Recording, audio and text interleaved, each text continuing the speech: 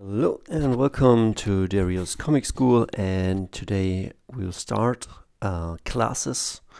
That's how I will call my videos, and this class is the story development class. I haven't put it right here on the schedule, but it is right here. After this class there will be a writing class or beginner writing class, and after that an artist spotlight, and then an anatomy class, and then a painting class. We'll see. I'm pushing this Dario's Comic School to the next level. This is the comic school I never had.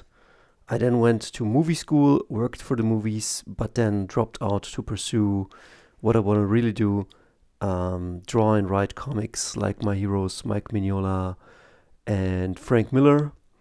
That's why we have here The Heart of Darkness by Joseph Conrad, and I will show you what I'm up to.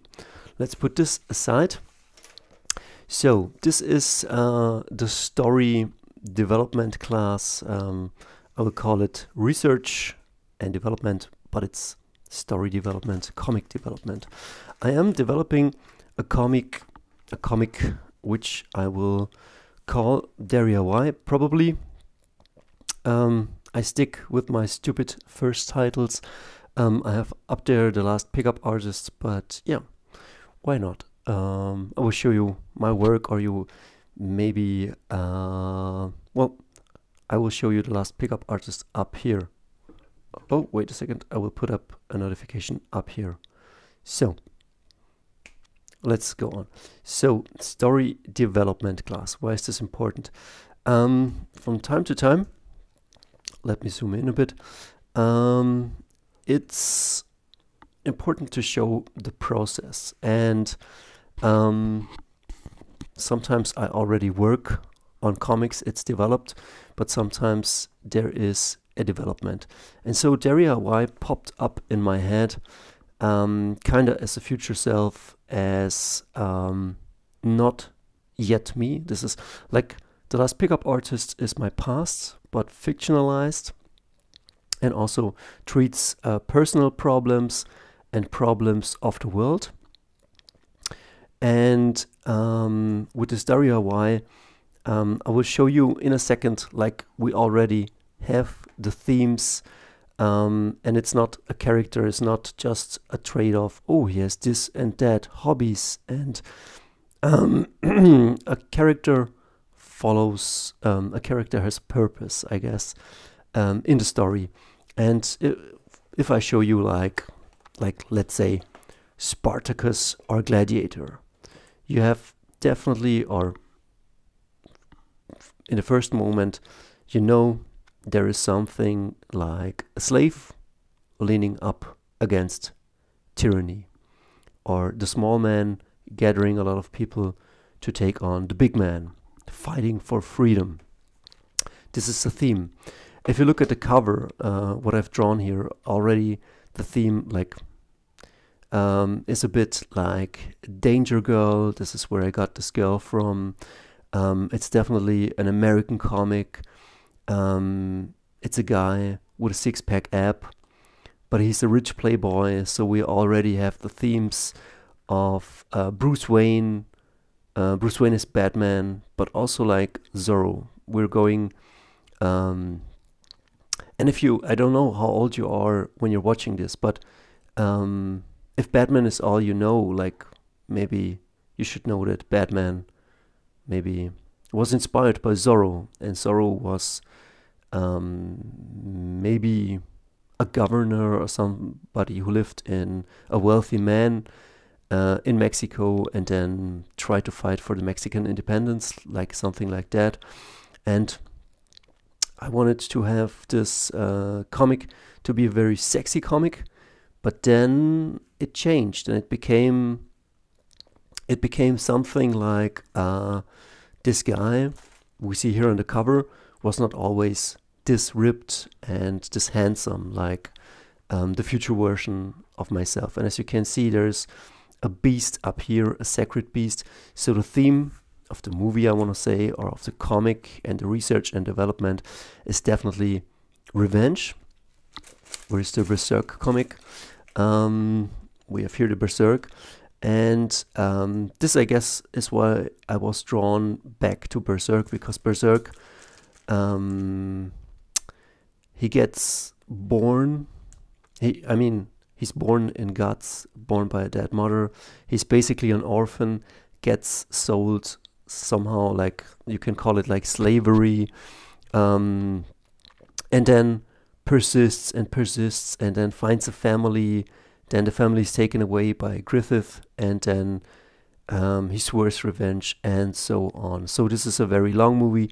This is also a very long movie, but you're getting where I get my themes, and I have not started. I've started with a character and what he's living, and I envisioned a future self, somebody, an artist who became rich through making his comics, through making paintings. Wait a second, maybe I have here.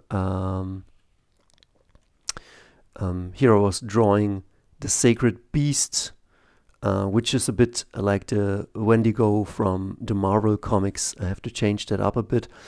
And I have here this bread and circuses.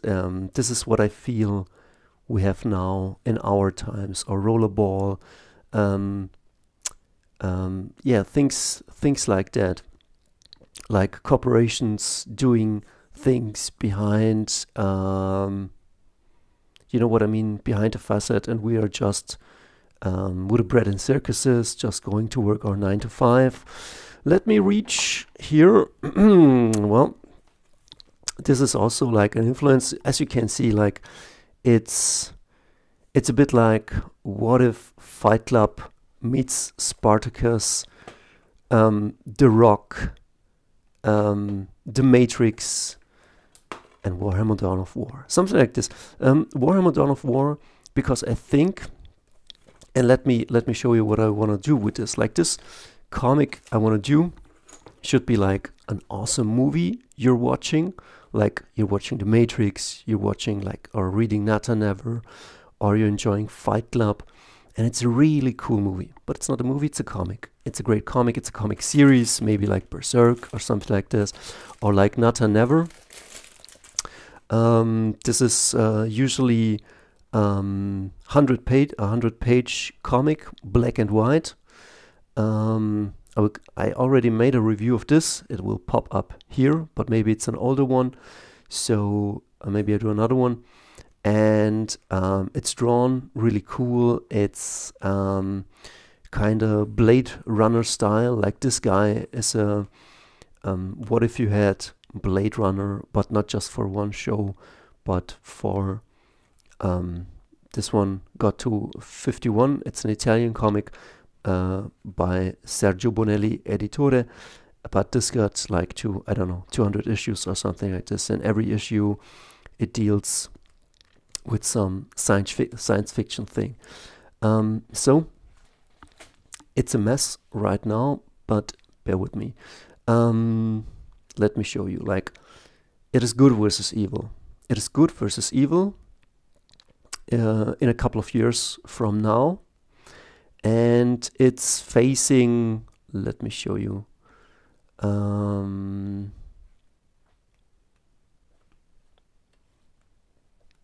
What I've read here. It's pretty straightforward. It's kind of a self-help comic book, but with a kick-ass attitude of The Matrix, Fight Club, The Rock, Berserk, Warhammer 40k, explosions, you know, explosions, fight scenes, all of this, the action. But then also questions like, what is real, what is fake, where does honesty lead, what happens if you lie, on a small and on a big scale, natural versus unnatural. Because in my life, and this is where like a book like this comes, like this is somehow a medical book, okay? But all of my life, my father died when I was young. I was 5 years old, and that I can relate a bit with guts. Like if you're raised by a single mother, like financial stress, your mother is stressed, and I think a woman should. This is the times where we're going now. It's not like hyper masculine again, but masculinity again embraced.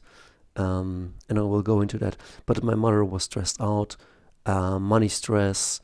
My family was cool, but also a bit trashy. And I don't want to say that like if you're raised as a celebrity that it gets better. Like look at Shia LaBeouf.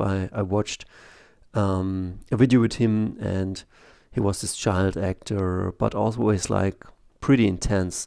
So it isn't said that being rich or famous is leads to good things. But what this book will be is like kind of a retelling of my past and where I had my blind spots, and that led step by step, like always, like 1% or some bad events lead to a downward spiral, but also 1% good things lead to an upward spiral,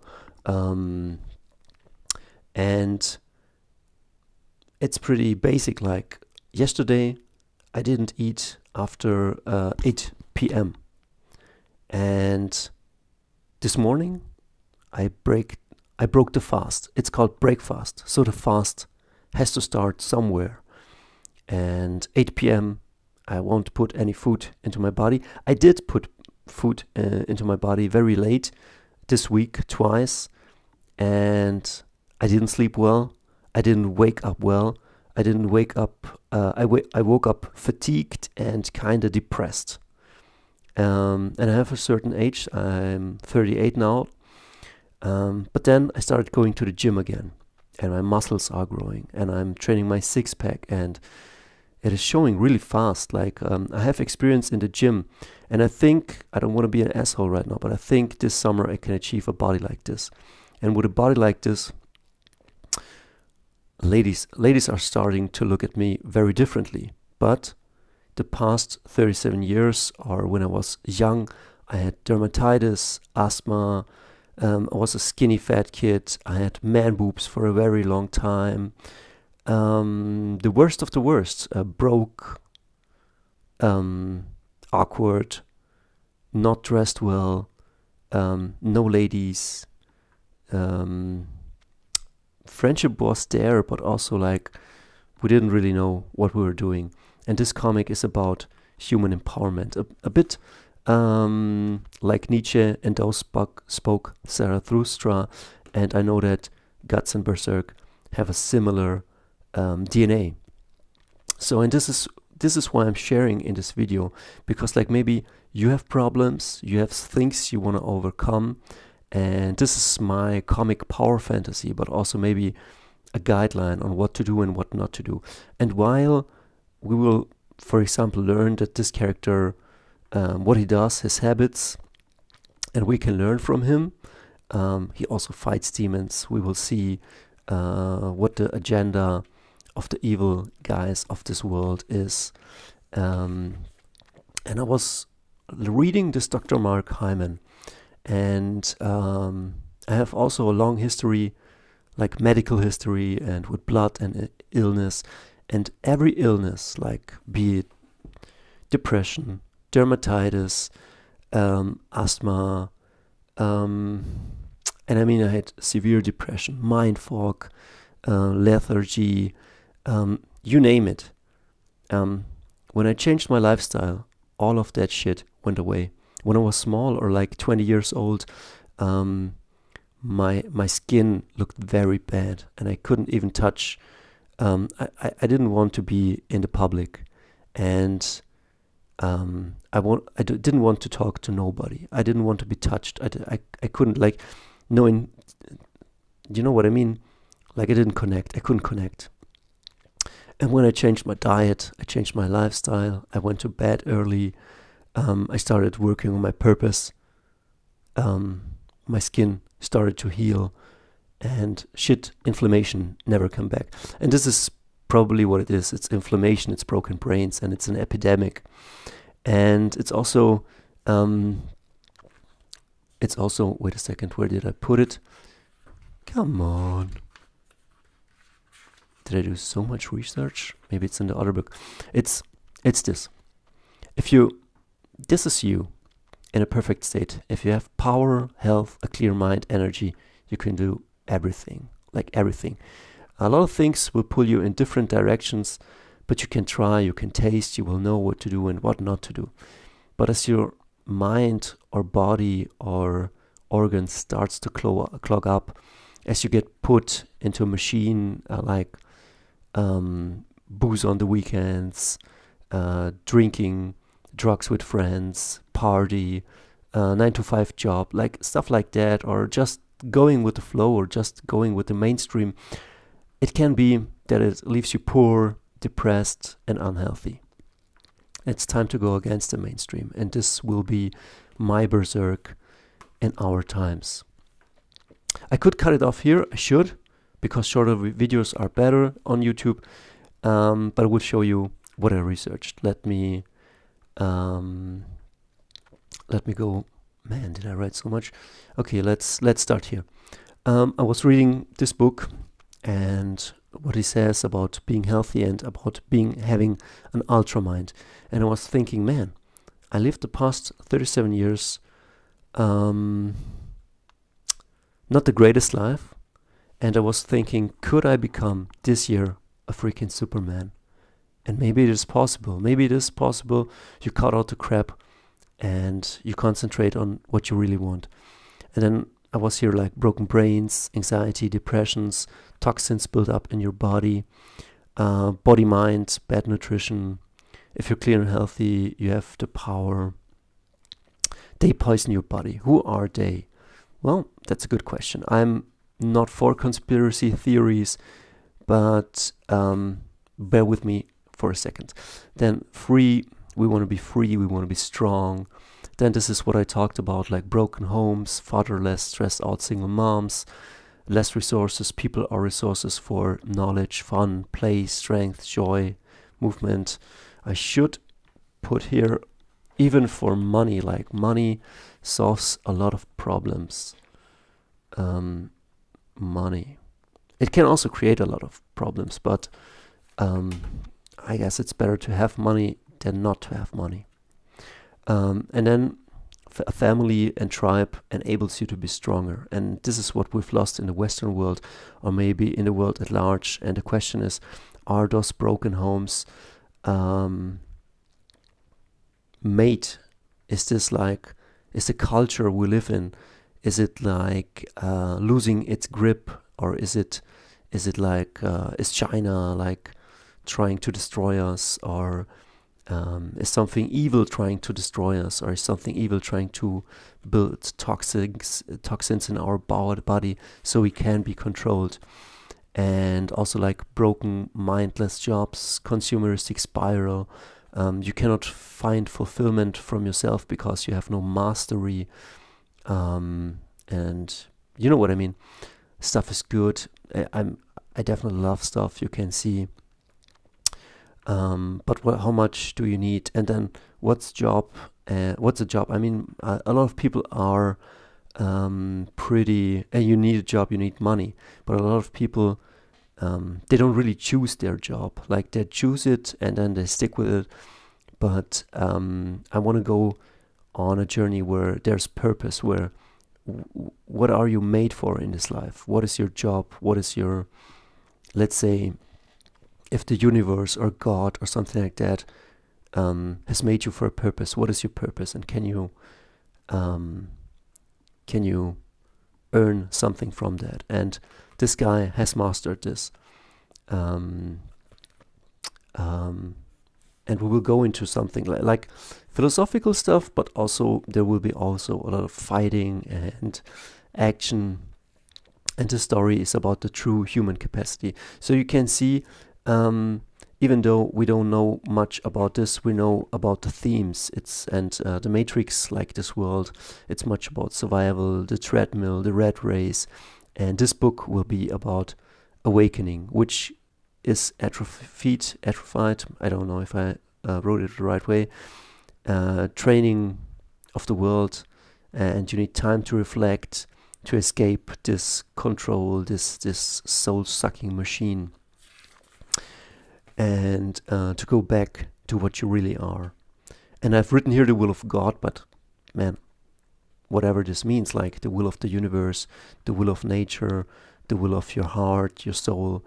And I've put here vampire teeth because I think, well, this is a classic good versus evil, demons, some chaotic thing from a different world, and this is why this kind of relates to one another. Like, this world is invaded by chaos, and this world is invaded by chaos and the dark. And I think, who knows, maybe our world is also invaded by that, and how you can see it and how you can escape. Like, here I have something like,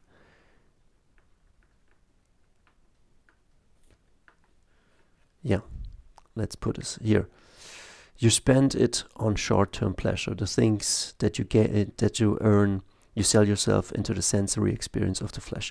I don't know. I mean, I was noting this from a book or from a video, but I like the sensory experience of the flesh. I think you have this for a reason. So this will not be a preachy comic. It's more about what's real, what's not real. But then there was some like industry, pornography, drugs, manipulation of the people, and every time. And this is a thing I believe, every time you take away like freedom, responsibility, power, sovereignty, something in the human body shrinks. And so we're definitely going to be an Übermensch. In German it's called Übermensch. But yeah.